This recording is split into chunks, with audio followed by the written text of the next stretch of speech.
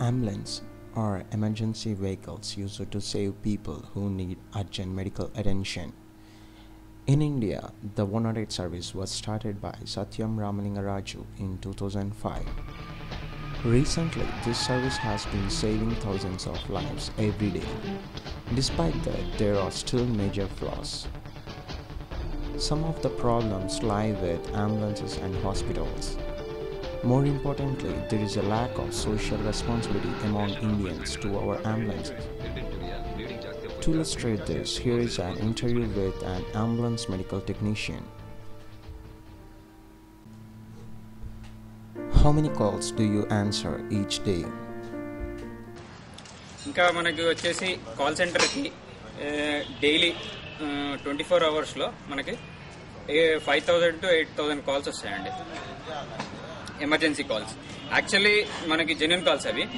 Genuine కాకుండా వేరే emergency non emergency కాల్స్తో కలిపితే మీరు నమ్మరు, రియల్లీ చెప్తున్నాను నేను, 40,000 to 50,000 కాల్స్ వస్తాయండి మనకి. అందులో మనకి జెన్యున్ ఉండేటివి ఓన్లీ 8,000, 10,000, మ్యాక్సిమం 10,000 అంతే. మిగతా అన్ని ఫేక్ కాల్స్, అంబులెన్స్ షిఫ్టింగ్ పర్పస్కి యూజ్ చేసుకోవటం. అంటే ఫేక్ కాల్స్ అంటే ఎట్లాంటి కాల్స్ అండి? ఫేక్ కాల్స్ అంటే పిల్లలు కాల్ చేయటం, 108 అంబులెన్స్ ఇక్కడ యాక్సిడెంట్ అయిందని పిలవటం, అక్కడ వెళ్ళి చూస్తే అక్కడ ఎవ్వరు ఉండరు. కాల్ చేస్తే మేము ఆ మొబైల్కి కాల్ చేస్తే రెస్పాన్స్ ఉండదు, స్విచ్ ఆఫ్ ఉంటుంది. కొంతమంది ఆకతాయి పిల్లలు ఉంటారు, అంటే కాలేజ్ స్టూడెంట్స్, కొంతమంది, అందరూ అని కాదు, కొంతమంది ఉంటారు అందులో. వాళ్ళు కూడా కాల్ చేసి జోక్గా కాల్ చేయటం, కామెడీ కోసం కాల్ చేసి అంబులెన్స్ పిలిపించడం, స్విచ్ ఆఫ్ చేసుకోవటం. మేము ఆ ఏరియాలో చూస్తున్నాం ఎక్కడ యాక్సిడెంట్ అయిందని, అక్కడ ఇక్కడ కాదు.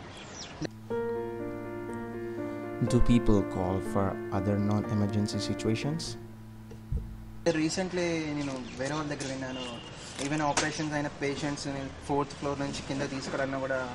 అయితే కొంతమంది ఏంటంటే 108 ఎమర్జెన్సీ అంటే అర్థం చేసుకోవాలి, only in emergency you should use the ambulance.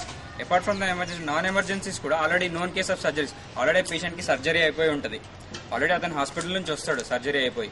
So అతన్ని అతన్ని వాళ్ళు తీసుకెళ్దాం అనుకుంటారు హాస్పిటల్కి. They can go by their own vehicle or private vehicle. అది ఎమర్జెన్సీ కాదు, రెగ్యులర్ చెకప్ కోసం వెళ్తుంటారు. దానికి కూడా వాళ్ళు అపార్ట్మెంట్లో ఫస్ట్ ఫ్లోర్ నుంచి లేదా సెకండ్ ఫ్లోర్ నుంచి దింపాలి. ఎలా దింపాలి? 108కి ఎమర్జెన్సీ అని చెప్పి కాల్ చేస్తే వాళ్ళే వచ్చి దింపేసి తీసుకెళ్తారు కదా అని చెప్పేసి అట్లాంటి వాళ్ళు కూడా కాల్ చేస్తున్నారు. సో ప్లీజ్ డోంట్ కాల్ అండి, just call for emergency, non ఎమర్జెన్సీకి అసలు కాల్ చేయకూడదు. షిఫ్టింగ్ పర్పస్కి కూడా కాల్ చేయదు. Do people give way to an ambulance? వెళ్ళేటప్పుడు అంబులెన్స్ వెళ్తున్నప్పుడు ముందర ఏదైనా వెహికల్ టోటల్గా లెఫ్ట్ తీసుకొని ఆగిపోయేది ఎంతమంది ఆగిపోతారు అంటే టోటల్గా ఎస్ అంబులెన్స్ వెనకాల వస్తుంది కాబట్టి నేను టోటల్గా ఆగిపోవాలి, అంబులెన్స్కి సైడ్ ఇవ్వాలి. నాకు 2 నిమిషాలు ఆఫీస్కి కానీ స్కూల్కి కానీ కాలేజీకి కానీ లేట్ అయినా పర్లేదు, అంబులెన్స్ని పోనిచ్చిన తర్వాత మనం పోతే ఏమవుతుంది అనేవాళ్ళు ఎంతమంది ఉంటారు? అసలు మీరు అలా కంప్లీట్గా ఆలోచిస్తే 100లో ఒక 30% ఉంటుంది. 100లో 30%, 30-20%. అంటే కంప్లీట్గా అక్కడ నుంచే దూరం నుంచే చూసి వెహికల్ సైడ్ నుంచి మనం పక్కకు తీసుకోవాలి, లేట్ అయినా పర్లేదు, ఫస్ట్ అది ఎమర్జెన్సీ, దానికి మనం ప్రయారిటీ ఇవ్వాలి అని పక్కకు జరిగేదంటే 30% అండి. అంతా అయితే ఇంకా రాలేదు. సో అట్లా ఉంటే ఇంకా బాగుంటుంది. ఓకే, అట్లా ఉంటే యాక్చువల్గా ఈవెన్ ఇంకోటి సమ్ టైమ్స్ నేను చెప్తున్నా అంటే సమ్ టైమ్స్ ఈ ట్రాఫిక్ వల్ల కూడా పేషెంట్ చనిపోయే అవకాశాలు కూడా ఉన్నాయి, ఛాన్సెస్ కూడా ఉన్నాయి. మేము టైంకి రీచ్ అవ్వలేము హాస్పిటల్కి రీచ్ అయినా కూడా లాస్ట్ మూమెంట్ లో డాక్టర్స్ కూడా హెల్ప్ చేయలేరు, ఎందుకంటే ఆల్రెడీ ఇక్కడ లేట్ అయిపోయింది కాబట్టి. ట్రాఫిక్ లో అంటే ఎట్లాంటి వెహికల్స్ తోటి ఎక్కువ ప్రాబ్లం ఉంటుంది? ఆటోనా, కారా? మెయిన్ గా వచ్చేసి 3-వీలర్ ఆటోసే అండి. 3-వీలర్ ఆటోస్ వాళ్ళు మేము మైక్ లో అనౌన్స్ చేసేదాకా జరిగారు. మీరు 108 ఎమర్జెన్సీ అయితే మీరు ఫాస్ట్ గా మూవ్ అవుతారా అంటారు కొంతమంది. ఇట్లాంటి క్వశ్చన్స్ కూడా మీరు మేము ఇక్కడ వెళ్తున్నాం, మీరు ఆల్రెడీ లోపల పేషెంట్ ఉన్నారు, మమ్మల్ని కూడా పేషెంట్ చేస్తారని ఇట్లా మాట్లాడతారు వాళ్ళు. ఆటో వాళ్ళు అర్థం చేసుకోరు, వాళ్ళు అన్ఎడ్యుకేటెడ్స్ ఉంటారు, వాళ్ళకి అర్థం కాదు చెప్తే. బేసిక్ థింగ్ మీరు అంటారంటే ఇట్లాంటి వాళ్ళకి వీ హ్యావ్ టు ఎడ్యుకేట్ అంటారు. ఇట్లాంటి వాళ్ళకి వీ హ్యావ్ టు ఎడ్యుకేట్. ఇంకోటి ఏంటంటే కార్స్ అంటే చాలా తక్కువ కార్స్ లో కొన్ని స్పాయిలర్ గ్లాస్ ఉంటాయి, అందులో వాళ్ళకి సైరన్ వినిపించాలి.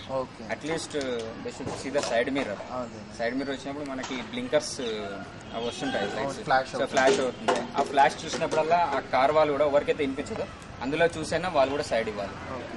వాళ్ళకు కూడా అదే చెప్తున్నాను, కార్ వాళ్ళకు కూడా. బైకర్స్ చేజ్ చేయడం కొన్ని కరెక్ట్ మాట్లాడు.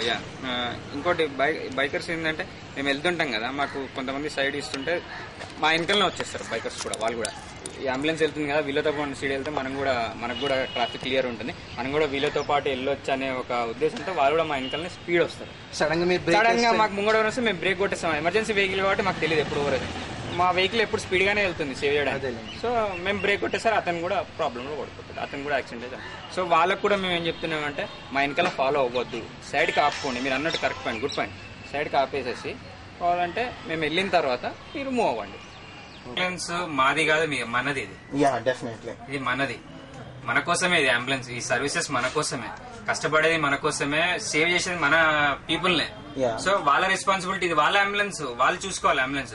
సో అంబులెన్స్ వచ్చినప్పుడు అట్లీస్ట్ సైడ్ ఇవ్వాలి. సో వాళ్ళు కూడా పేషెంట్ సేవ్ చేసినట్టే. నాట్ ఓన్లీ వి, వాళ్ళు సైడ్ ఇవ్వడం వల్ల వాళ్ళు కూడా పేషెంట్ సేవ్ చేసినట్టే, అంతే కదా. మీరు అంబులెన్స్ దగ్గరకు వచ్చేదాకా సైడ్ ఇవ్వకుండా ముందే సైడ్ మిర్రర్ నుంచి దూరం నుంచి చూసేసుకొని, అదే మనం రెస్పాన్సిబిలిటీ పక్కకి ముందే లెఫ్ట్ ఇండికేటర్ వేసుకొని సైడ్ ఇచ్చేసి ఆపేసుకొని అంబులెన్స్ వెళ్ళిన తర్వాత మనం వెళ్తే బాగుంటది అని వాళ్ళకు ఉండాలి, వాళ్ళ మనసులో ఉండాలి అది. A survey in Chennai tells that more than 300 ambulances in city make at least 3 to 4 trips every day and transport over 1200 to 1500 patients. 500 patients have to reach the hospital within the golden hour. At least 50 to 60 of them reach the hospital beyond the golden hour. More than 20,000 damages in a year in Chennai alone due to ambulance delays, let alone the whole country.